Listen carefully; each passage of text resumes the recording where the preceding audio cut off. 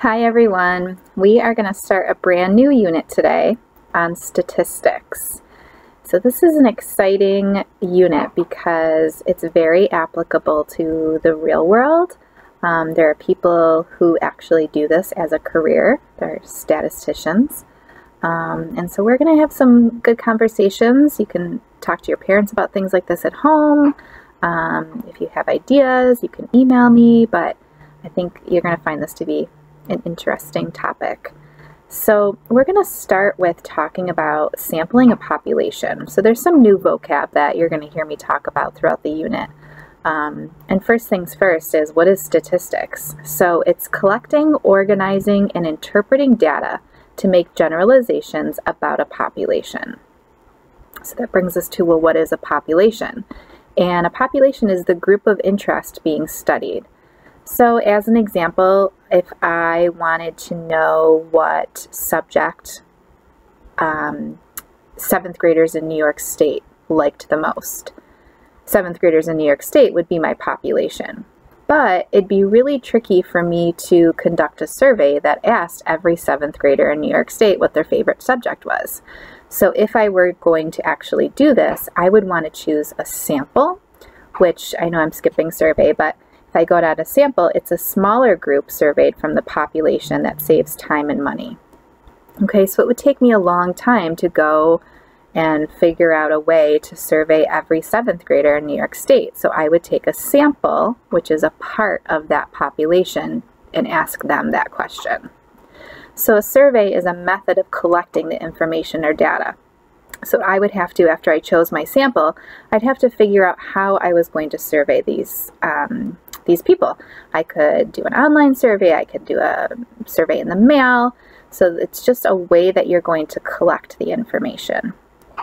So when you think about a sample, we can't just pick any group of people as our sample. We have to be thoughtful about who we pick.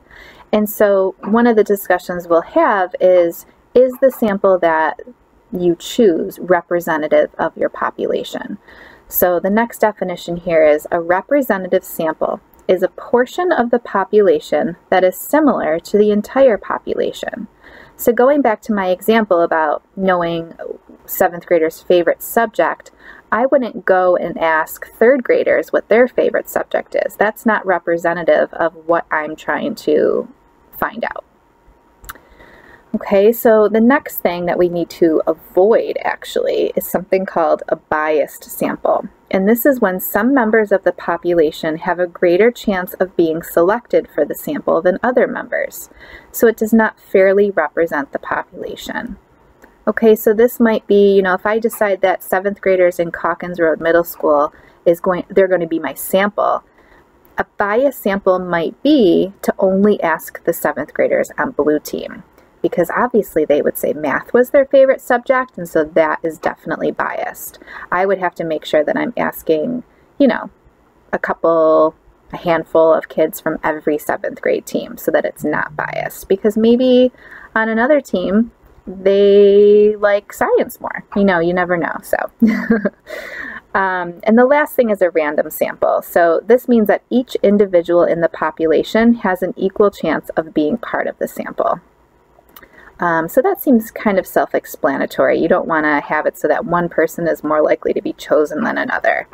I don't want to say someone in period 5 math is more likely to be chosen than someone in period 6 math. Everybody should have the same chance of being chosen for the sample. Okay, so those are some important vocab words. So let's talk about how we decide whether something is a population or a sample. So example 1 says, for each survey topic, determine which set represents the population and which represents a sample of the population. So the first survey topic is dress code changes. In set A, we have the students in a middle school, and in set B, we have the 7th graders in the middle school. So with this, you can think about, usually which group is larger, which group is smaller. The larger group is typically the population, the smaller group would be the sample. So in this case, set A, the students in the middle school, that would be our population. All the kids in one school. And the sample would be just the 7th graders in that middle school.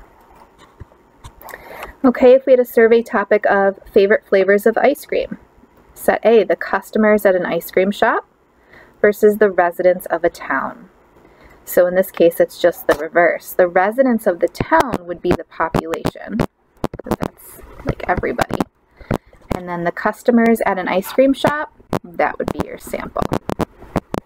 Smaller group within the population. Okay, for number 2, Logan wants to survey students in his school about their favorite and least favorite pizza toppings. Describe a possible sample Logan can survey instead of surveying the entire school.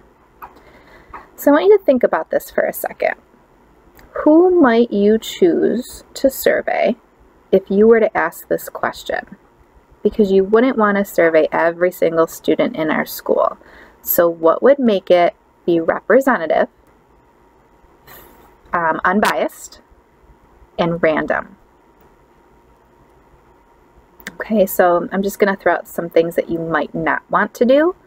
So if you chose to ask, your friends that play on your basketball team, that really isn't representative because, especially if it's not a school team, you're not even talking about your peers in your school.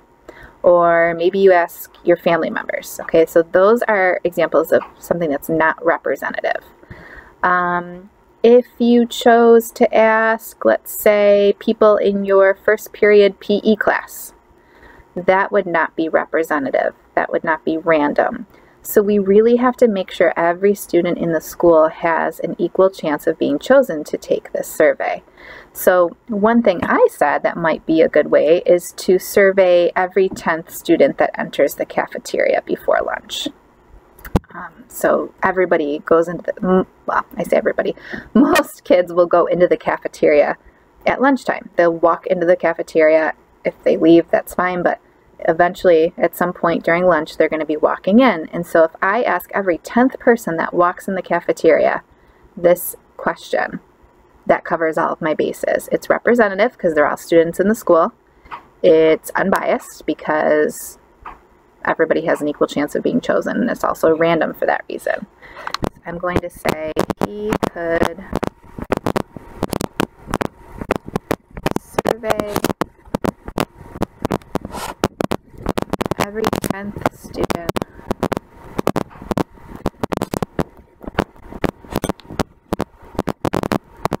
who enters the cafeteria. And obviously there are many other ways that you can choose a sample, so this is definitely not the only way. This is just my idea. Okay, example 3, we're going to decide whether each of the following are good samples, and we're going to explain, I'll explain, why we chose that. So the first one, every 3rd shopper at a clothing store is asked their favorite baseball team. Okay, in my opinion, I think that is a good sample. It doesn't seem biased in any way. Just because they're shopping at a clothing store doesn't mean that we're going to sway their opinion any which way. I'm asking every 3rd shopper, so it gives me a variety of people. I think that's a good sample. For the second one, every 3rd shopper at a pet store is asked whether he or she owns a pet. Okay, so in my opinion, I think that is not a good sample because chances are if that shopper is in a pet store, they probably own a pet, okay, or they're maybe getting a pet. And so that seems a little biased. For the third one, at the beach in the summer, 150 people are asked their favorite vacation spot. Well, if you're at the beach and you're asking people their favorite vacation spot, there is a good chance that they are going to say at the beach. So I would have to say that it is not a good sample. And the last one, a survey is mailed to 50 homes in town asking residents to name their favorite movie. So for this, I think this would be a good sample. You are sending out surveys to, it seems like, random people around town, and there doesn't seem to be any bias there. Okay, so let's turn the page. we are going to talk more specifically about different types of biased and unbiased samples. So there's two types of samples that are unbiased that we're going to learn about.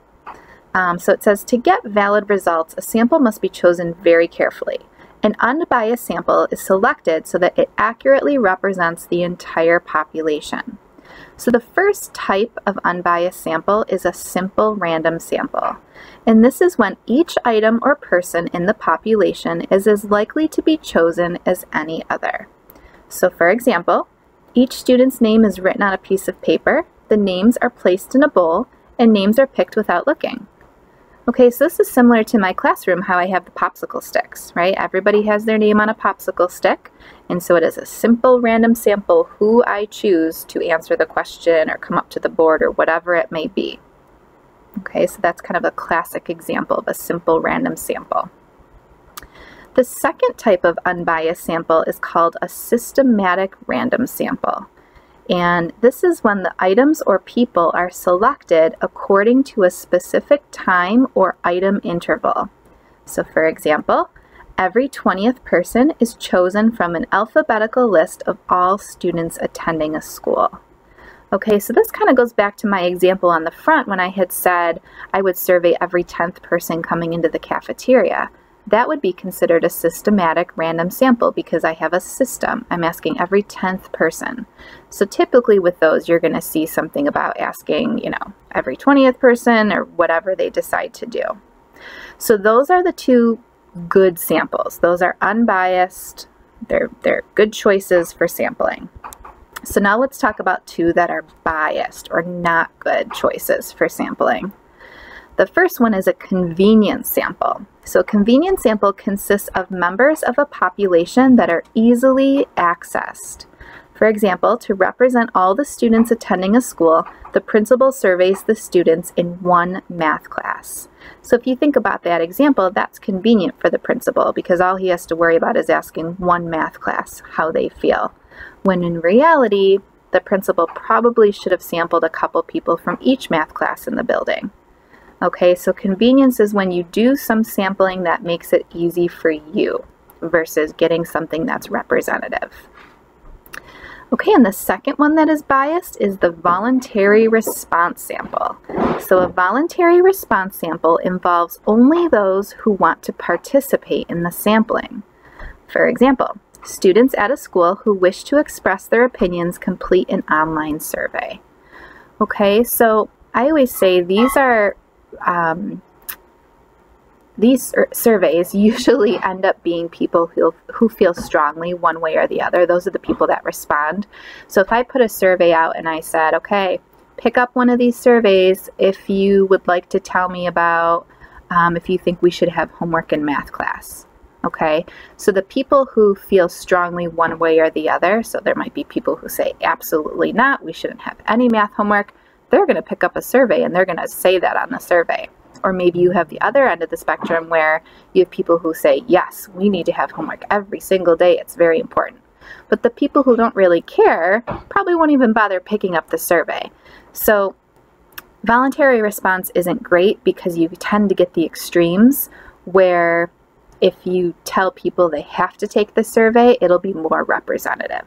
Okay, a perfect example of this is, when I don't know if you've experienced this before, I know I have, if I call and talk to a company, let's say I'm on the phone with Verizon, and they say, would you mind staying on the line to complete a survey?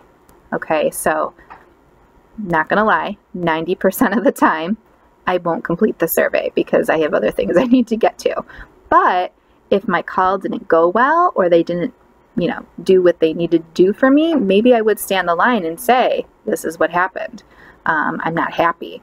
And so those voluntary response samples sometimes aren't the best. Another example would be if someone calls your house and says, hi, can I ask you a few questions? And how many people do you know that just say click and they hang up? So it's tricky. It's tricky to get people to answer your survey questions unless it's a different type of survey method. Okay, so I'm going to scroll down here. We're going to do a couple multiple choice and then that's going to be it. So it says choose one choice for each example and discuss why the other choices are not the best choice. choice. Okay, so number 1, Michelle wants to survey her age group about which type of music they prefer to listen to. Which sample would give the most representative, unbiased sample? A, survey every 20th person who walks into the mall. Survey every 20th student who walks into her school one morning. C, survey 20 people around her at a Justin Bieber concert. Or D, survey her family and friends at her birthday party. Okay, so let's go through choice by choice. In choice A, every 20th person is great. That's a systematic random sample, but the problem is she's asking people who walk into the mall, and she specifically says she wants to survey her age group, and so people walking into the mall are all different ages. They're not just her age group. So I'm going to say that A would not be a good choice. Survey every 20th student who walks into her school one morning. Now that to me seems like it would be the best choice. Let's make sure the other ones are not. Survey 20 people around her at a Justin Bieber concert. Well, if you're at a Justin Bieber concert, you probably like Justin Bieber, and so that seems a little bit biased for somebody to say what type of music they listen to. So I'm going to say choice C is out. Survey her family and friends at her birthday party. To me, that seems like it's a convenient sample. She's just asking whoever's there at her party, and it also goes back to the age group thing. Not all of her family and friends are her age. So I think B is the best choice for number 1. Okay, number 2, Lewis wants to know what people's favorite leisurely activity is. He decides to give a survey to find out. What is the best sample for Lewis to use? Choice A, survey the first 10 people he sees at the beach. Choice B, survey every other person he sees at the park. Choice C, put out a survey that people can pick up and fill out at the library. Or choice D, ask every 10th person who walks into Wegmans. Okay, so for choice A, to me that seems a little biased because if they're spending time at the beach, I'm guessing they're going to say their favorite leisurely activity is being at the beach. So that doesn't seem very representative or random. Survey every other person he sees at the park. Again, seems a little biased that he's only asking people at the park because that seems like a leisurely activity to me. Put out a survey that people can pick up and fill out at the library. So I think a couple things are wrong with this. It's a voluntary response. Not many people will choose to do this, would be my guess. And the library could be a leisurely activity. So I think D is the best choice for this. You're at Wegmans. People don't usually go to Wegmans as a leisurely activity. And it's every 10th person, and that is a systematic sample. So that would be the best choice.